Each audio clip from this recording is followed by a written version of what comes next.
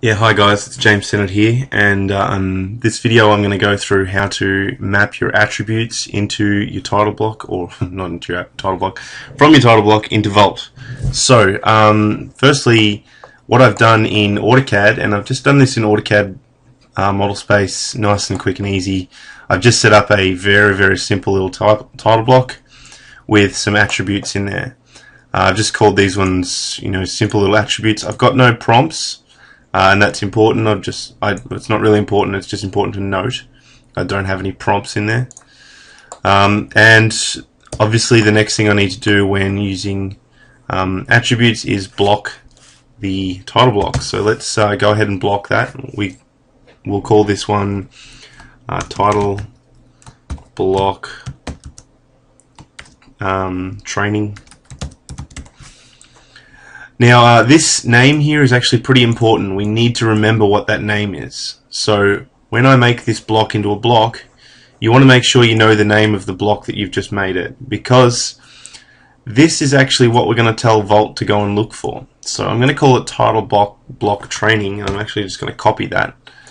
Just make sure I've got all my objects selected, and I don't really need to pick a point. I just leave it at 0, 0. Or in fact, let's just make it that. Yes, I don't have it anywhere near 0. And go OK. So now that you've got your title block defined, you can obviously go and fill in your attributes if you need be. But you've got that block now defined. If I go and have a look at my properties, I can see the block name, which is exactly what I want. So what I now need to do is tell Vault to look for this block name in any DWG that I check in. So I'm going to just go into my ADMS. So that's the Autodesk Data Management Server console. And that's where I've got to go and define my block name.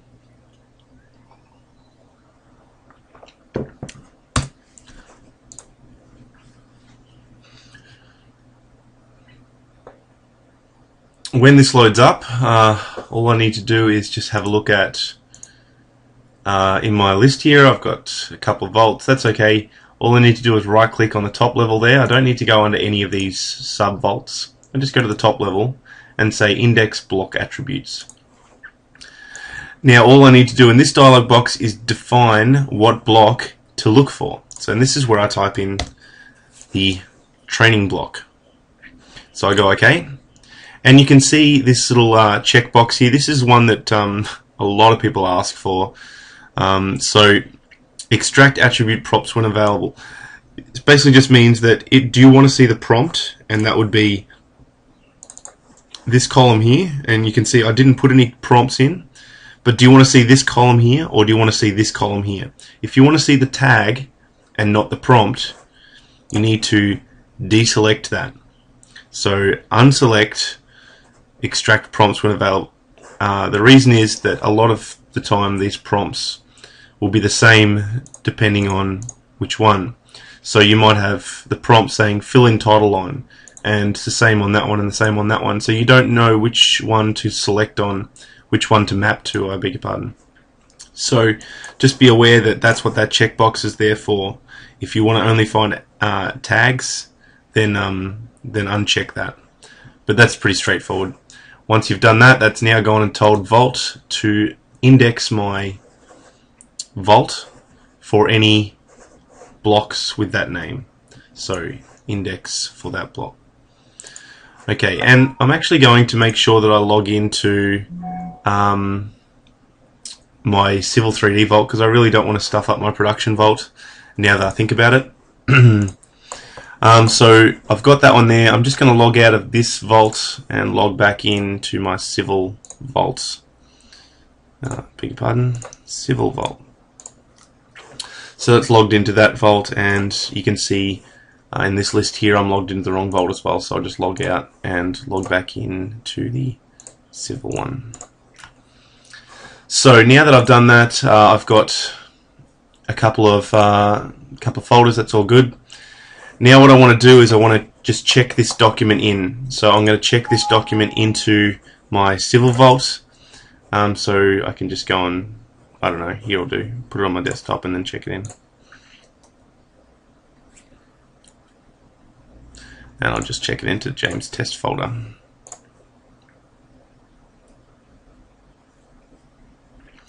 Alright, so that's basically all you need to do, and that's now told Vault to go and look in any DWG for that block, and it's probably found it. So now all we need to do is map to that. So let's go into the attribute or the tools administration and go over to Vault settings under behaviors, properties, and you can go and build your properties here. Now if I remember correctly, in here I've got company, address. Let's go with title line 1, 2 and 3 first. So back in Vault, let's make a new property, call it title line 1, and associate it with the base category. I actually haven't defined any categories for DWGs at the moment in this Vault, so just assign it with the base category. Go over to the mapping area, and now you choose to find the AutoCAD.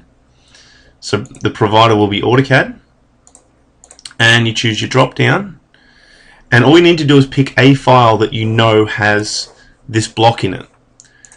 So what you want to do is you want to go and find the file that I just checked in, this drawing 1, find that one in the Vault and say go and find anything that's in this drawing. So that's what I'm going to do in this drop down. I'm going to go and say open or import from Vault, and I'm just going to go and pick on this drawing, which should then expose all of my attributes, and that's what it's done. So now I've got a list of all of my attributes that have been pulled out of this title block because I defined that title block here and in the ADMS server. So if I didn't have, let's flick over the ADMS server, if I didn't have this block here defined in there, none of those attributes you see in Vault would actually show up. So let's map to that first one, and you can see I've got a bi-directional mapping. There's not really much point in saying create at this stage because it can't create an attribute, but you get the idea.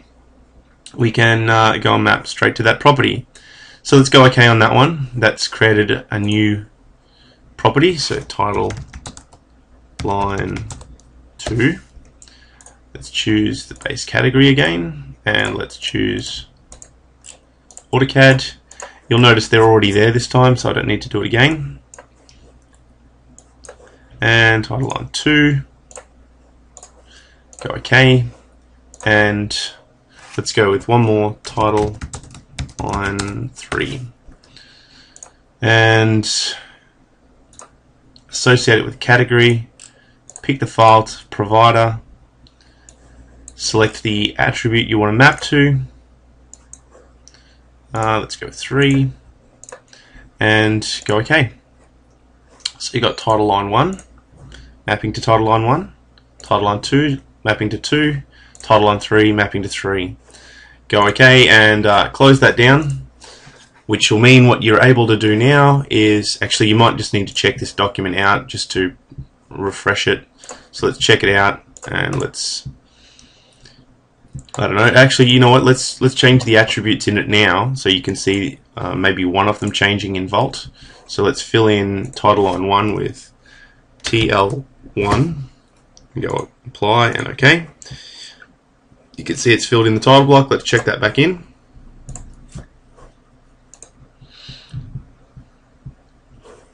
Now back in Vault, refresh, and we should see TL1 there.